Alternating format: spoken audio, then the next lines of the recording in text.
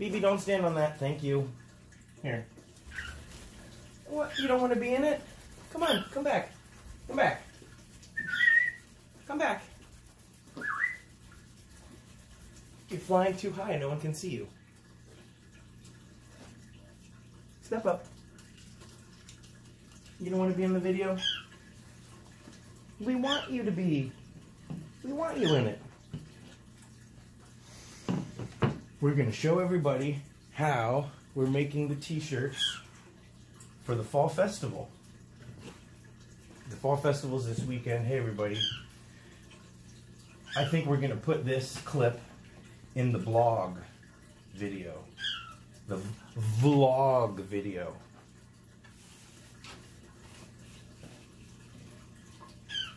So I line it up. I like to have it pretty close to the top. As you can see, they say like what, 4 fingers? So that's about good.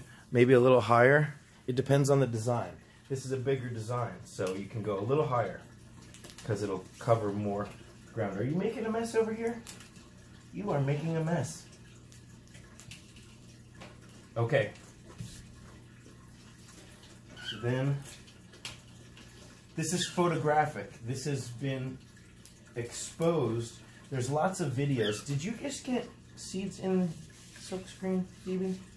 There's a lot of videos that'll teach you how to do this. I found one through Make magazine, and it was very simple. The tutorial that I saw showed the image was an underwater, a deep sea diver guy with like one of those old school dive helmets. So if you find that video, then that's the one. Okay, so once you have your screen, it's pretty easy. I don't like to use, you don't need to use too much of this stuff. I've found the more you use, the more it clogs the faster it clogs your screen. And the benefit of silk screening is that you can do multiple prints in a row. Okay, here we go. Get a nice thin layer. This is called loading the screen. You want to load the screen first so that the ink or paint or whatever you want to call it is actually in the design. And you don't want it to sit there too long or it'll dry. It's definitely an art, not just a science. Okay, so now we push it through. Combination of loading, loading and pushing. And I want to put a little bit more because I know that there's certain areas of my screen that aren't as good as they should be. That's why if you actually buy the shirts from the website, it's a different process called sublimation, and you get a perfect print every time. Whereas this is, each one is totally different.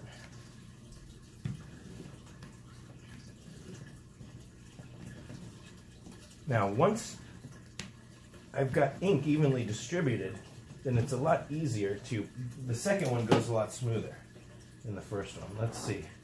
Look at that. It's pretty much perfect. These are the areas right here that I mentioned where the screen isn't perfect. So I put a little bit of ink there. But I kind of like that it's chewed away. It makes it kind of have a vintage look. But if it's not perfect, then I just fill in a little bit. It doesn't have to be perfectly even. Okay, so that's one. Okay, gotta clean up this area so I know which ones are wet and which ones are dry.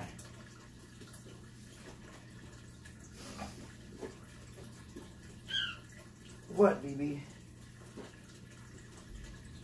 We did all these already.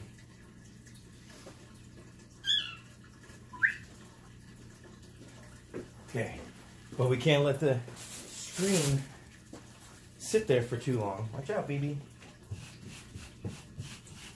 You want to do this as quick as you can because you don't want the screen to get dry. So again, I sort of measure out.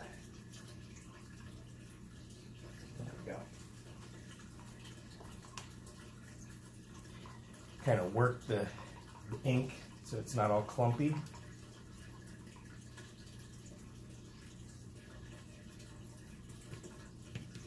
That should be enough.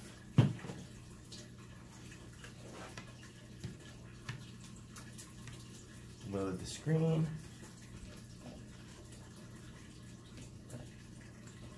Wiggling it down here to try to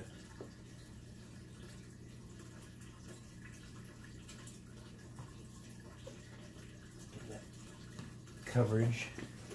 Okay, now here we go. Boom. This is when you're pushing it through. There I'm loading it, filling the design, and then I push it through. I like to get it from different angles. See how we did without going crazy. Sometimes it's don't need to go overboard. You causing trouble over here, BB?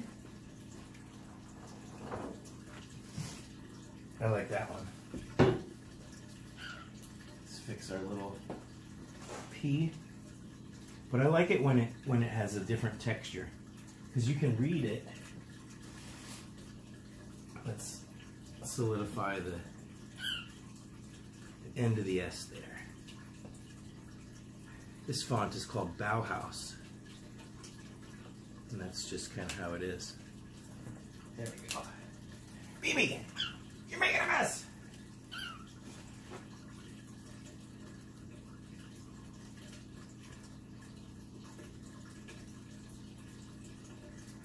Please don't poop on this shirt.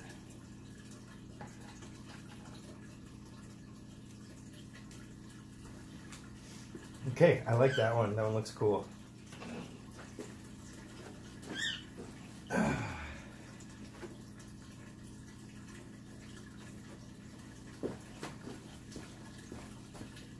Let's do one last one. You want to do a different color? We've got some blue ones left, but let's do this purple. Okay, here we go.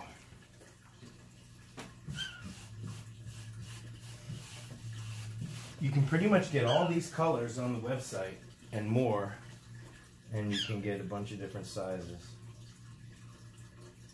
I always love making t-shirts, or the idea of it, and when I was a little kid, I thought it was the coolest thing.